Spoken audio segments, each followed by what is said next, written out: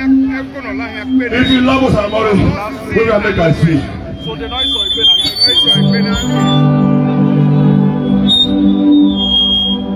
Osayomore before Marto.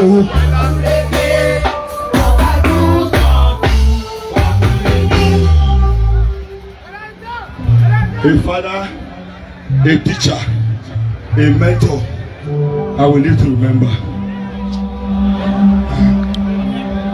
We there. My body may be for Marto.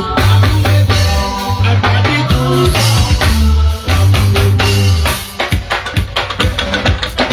Hold on, wait. Hold display us now. My body may be for Marto. My body goes up.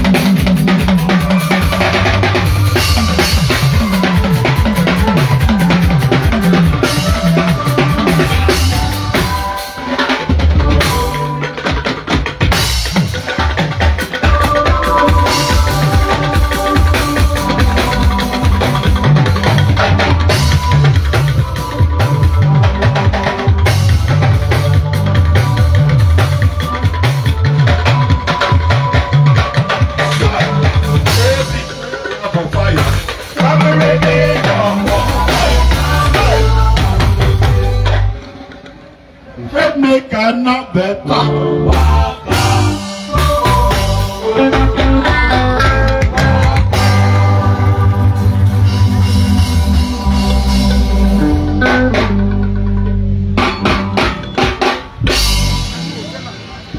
Can we celebrate only with a round of applause?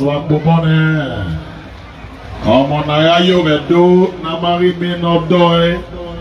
ladies and gentlemen, because of the time and weather, we will be a little faster than normal.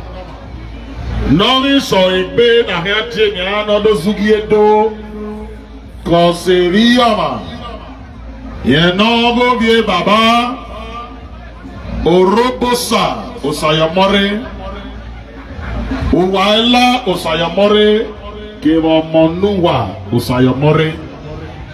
The children, Orobosa, Uwaila, and Amanua, all Osayomore dynasty, together with their friends and well-wishers, will be coming on stage next to perform and dance. And we will invite Idada Idwaze to please come on stage now to give us the wonderful lyrical disposition for which ambassador of music, a living legend, a man that was top-notch in his time, a man that blazed the trail and took the name of Edo to international stage. The children are so many, they are enough to form a local government. And by the time you add grandchildren and great-grandchildren, we'll be thinking about a federal constituency. Ladies and gentlemen, Edo Nobaye ni Mayena, Arasoge do Edo Odion, Edo Gabi Sogama Adi Odion, Edo Yimino, was it Obayanto, Kimaya Sewo. Ladies and gentlemen, Idada Idwaze.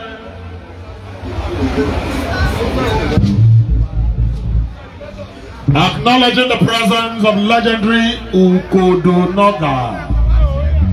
Ukodo Nedoya Yayo.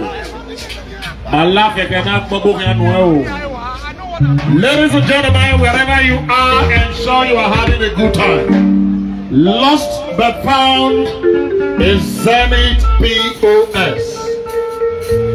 Please, if you find a Zenith POS, a handsome reward awaits you. The woman borrowed money from Lapo, he never paid finish. I take up beg you.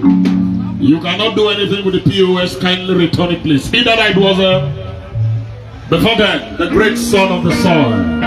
Utete Negiabi Afwebe. Let me inform everyone, we have in the house Collins Okeilaho, the oldest surviving musician right now in Benin Kingdom, and we appreciate you, Father. Please, we still have Gogo Nola and his crew to perform for the last 2 rows. So right now, please, Idada Ethiopia International.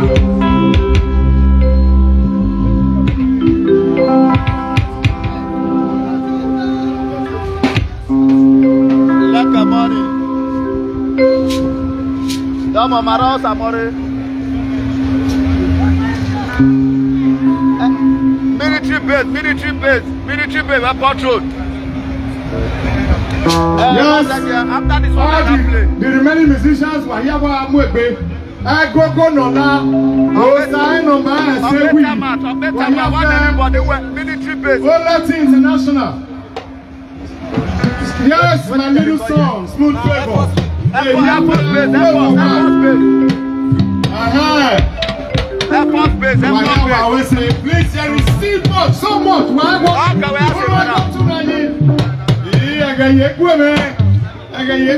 So let's go. Don Dada Etioze is from the house of Okeilaho. Jesus, walk aloud, I'm a loud. And that is why today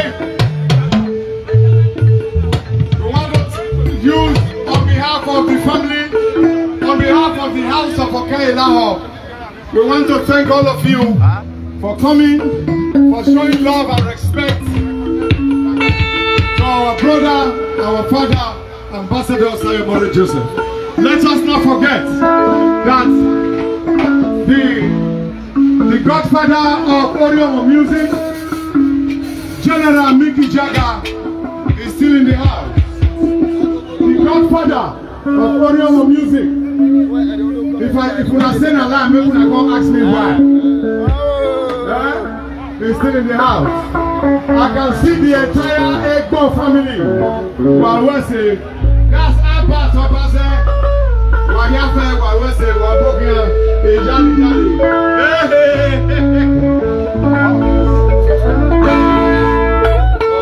Bishop Jolly Usadala of Royal Heavenly Life International Assembly, we celebrate you. How about Obasa and Ayayo Medo of Webeo?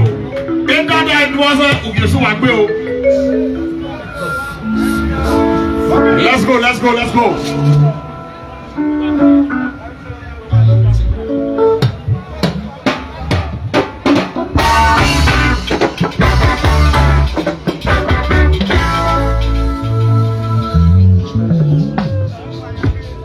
Baba, I go Nola. Oh yeah,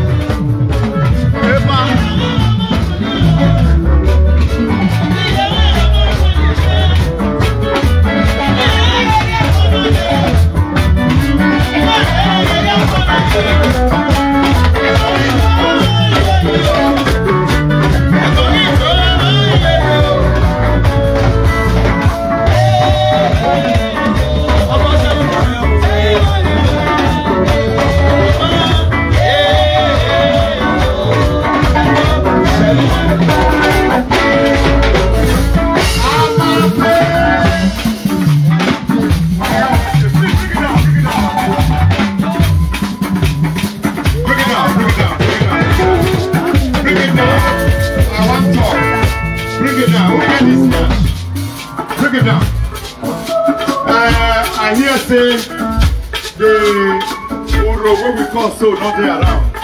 So therefore in the hereby thereunto, Agit here.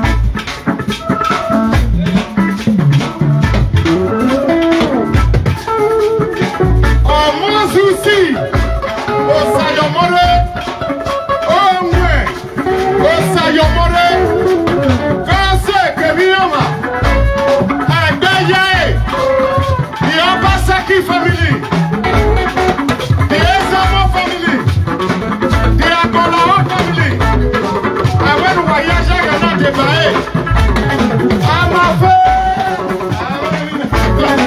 no problem, brother. Omozusi and Omwe.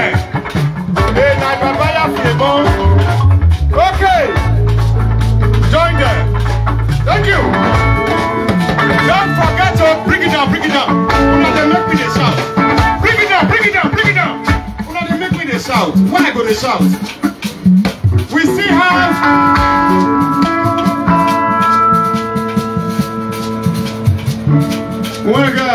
the lion or Mikitane or a very big here.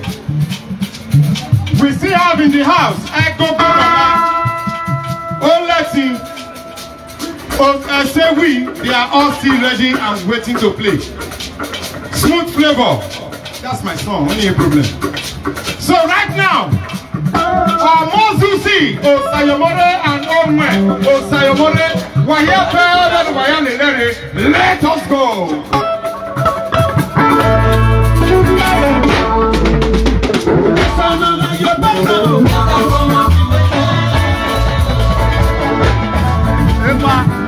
Epa, I will give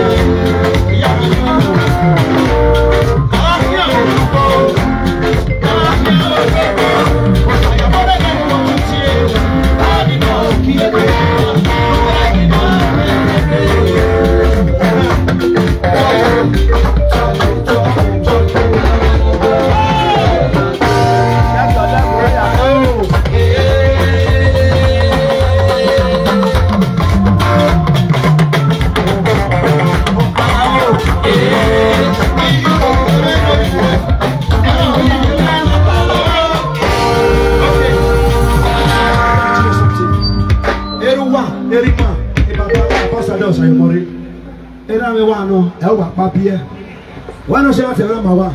I like to go. Not going to feed the knock ball. What going to the ball feed? Okay. I do. I'm going to do. I want to be pure. What Bobani? You know what I'm going to do this track? I will not leave this stage without doing this track because was asked a direct big music. That's JT.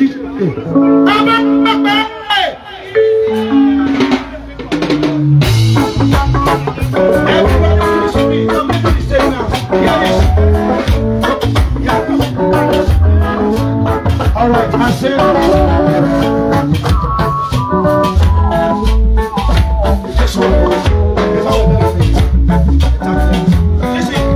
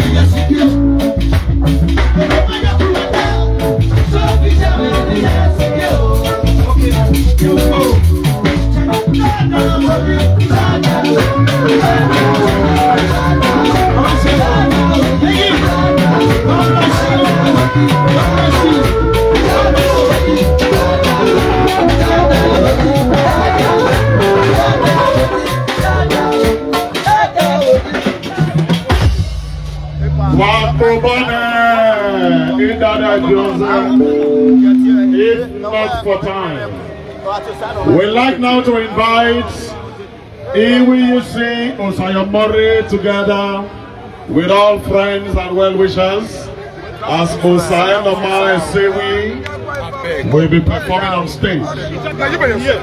Mickey Jagger has been here.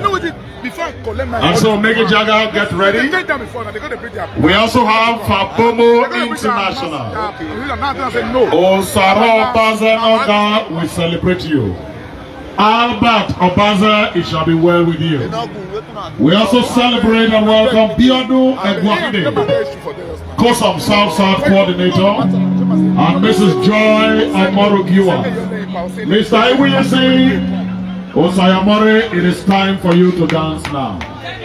Osayomore say we guess what bill. Osayomore say we please hold on for the general. The general. Please. The general, yes. Where we grew up from. I am from the house of Arala Osula. Or where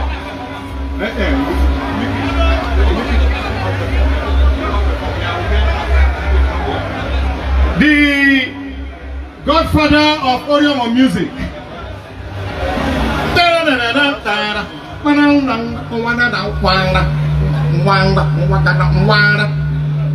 Make una say oh. Now let you the good spray. You don't be spray me. Look at your head. Tell you how much I'm more beer.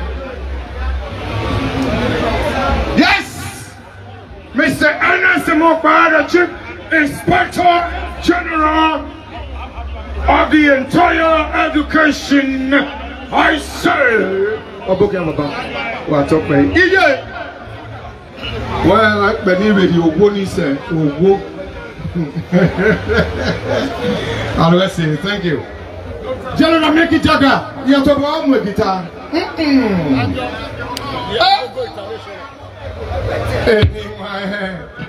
Aramiona baso wa hogabi bieka ni no. Oh, you baso wa. Ane awe miliki jaguar. Wa le tejo so wa gbera. When I wa ti si dogbo ne. Awa ni ki miliki jaguar.